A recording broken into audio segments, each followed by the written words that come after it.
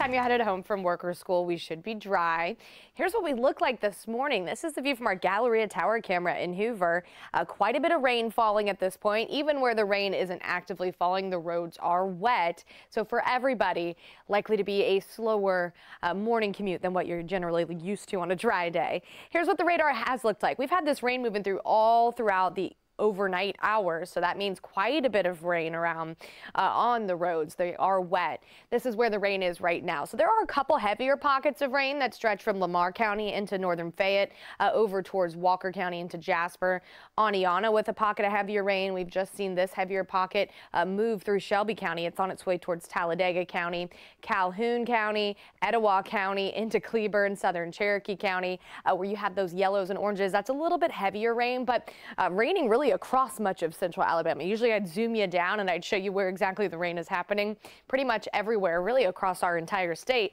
Could be worse though. At least we're talking rain. Look to our north. They're dealing with quite a bit of snow across portions of Illinois into Missouri. So, hey, you know what? We'll take the rain over the snow for the morning commute. Temperatures are chilly. We're in the 40s and 50s. So it's one of those mornings where you're going to want to layer the jacket and the rain gear as you're headed out the door.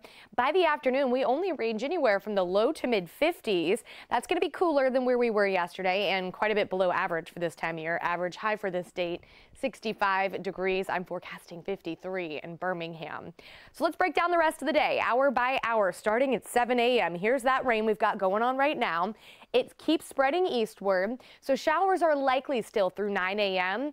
At lunchtime, most of the rain is confined east of I-65. We're drying in our westernmost communities. Temperatures don't move all that much. And then eventually by the later part of the afternoon, that's when we're done with the rain. Clouds hang with us. We're still in the 40s and 50s. And then as we head into the evening hours, we'll start to see some of that cooler, drier air filter in. That's going to help to kind of erode that cloud cover, making for a dry forecast the rest of the week and into the weekend. Worth noting, there's a low wind chance for a strong storm or two right along the Gulf Coast today.